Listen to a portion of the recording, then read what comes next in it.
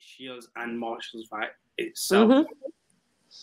Seeing that it's headlining a card here in the UK as well, when you look at that particular fight, one, I guess I want to say, where do you think it goes?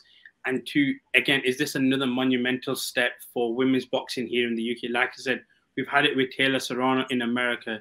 Now we're getting our UK fight here in the UK headlining an event as well. I believe it's an all-women's card as well, as far as I can recall. So again, how monumental is this full event then, outside of just the fight as well?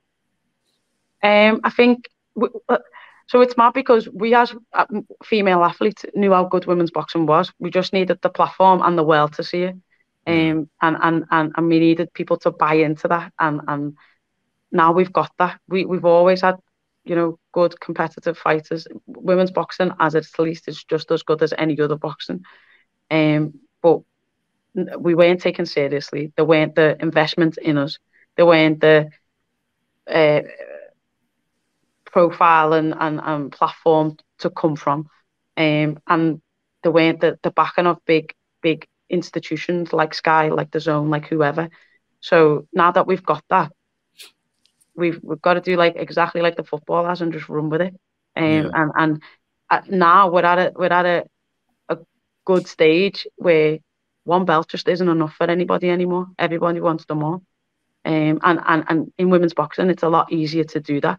There's not the same ego or politics that there is in the men's. So, you know, and maybe because the purses or whatever is bigger, so there is a lot of, you know, contractual obligations, and there is still with women.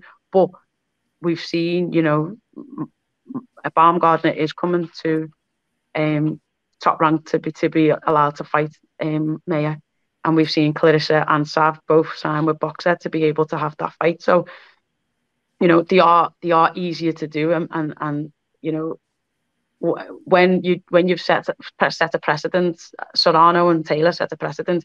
Well, women's boxing doesn't sell and doesn't do this and doesn't do that. Well, now we proved that it did.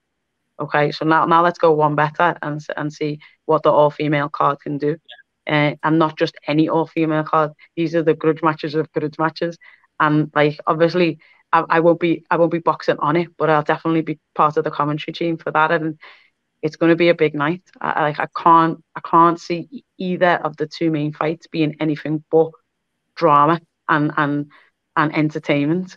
So yeah, it is a big moment and a big changing point for a lot of, you know, kind of that old way of thinking. We're always going to have them one or two, or you know, the trolls that, oh, there's always someone who's not happy with something. We know that, but you know, when we get the majority on side, because we are a minority in this sport as women, so we can't make the change ourselves because we're only a small part of the sport. We need the men to join us and be on board with us and be supported by men as well. I think